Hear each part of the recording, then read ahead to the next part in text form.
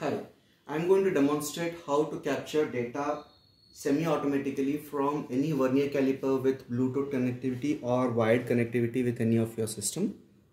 So here we have this vernier caliper which is connected to my PC with Bluetooth connectivity.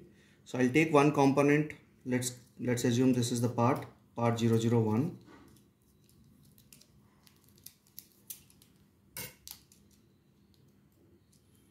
You can see this reading on the vernier caliper. I have selected the operator, inspector and the vernier caliper which I am using here, and now I'll start capturing data. So the moment I enter any value, the value gets captured in the screen directly.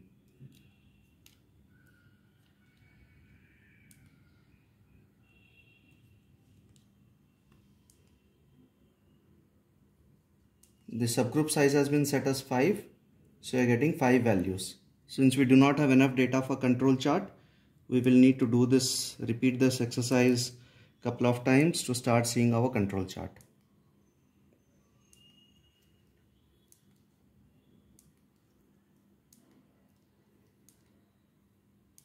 Remember, the operator, inspector and vernier caliper can be changed.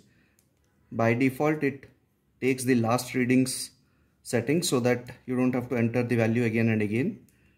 This helps you save time.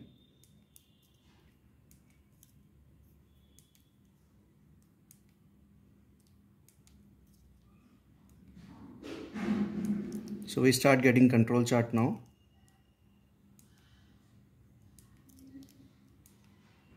So the graph will stabilize after we have a couple of stable data points here.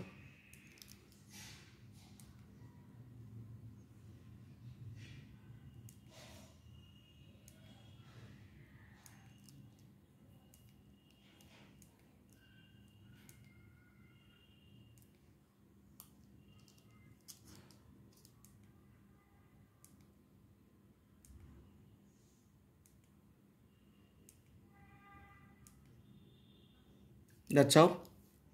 So if this gauge were connected to the system through a wired connected device, it would work that way also. This summarizes our demonstration of a semi-automatic data capture. Similarly, we have manual data capture as well as automatic data capture. In terms of data capture in bulk, if you have a lot of data, you can copy and paste from another device or system.